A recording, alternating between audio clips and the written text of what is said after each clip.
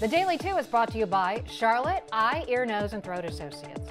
Welcome to the Daily 2. I'm Laura Polka. If you've suffered an eye injury or disease, you may be a candidate for a corneal transplant. It is truly amazing technology, and joining us today to tell us more is ophthalmologist Dr. Lee Wiley. Thanks for joining us.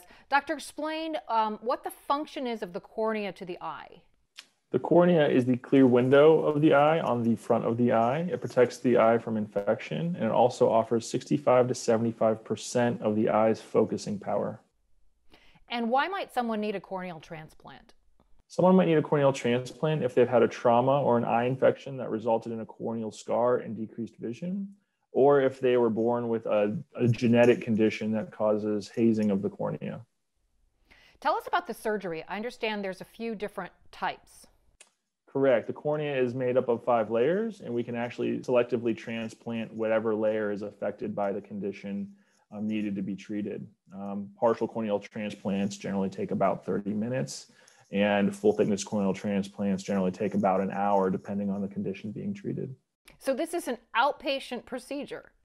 It is, and that way the patient can go home the same day, and that's very convenient for them. And tell us about the healing process. The healing process, generally it takes a few weeks for a partial corneal transplant to heal up completely. For a full thickness, it can take a few months. But the good news is no strong anti-rejection medications are needed, like in a liver or kidney transplant. All that's required are topical eye drops to help the cornea heal right. Will someone still need to wear glasses afterward?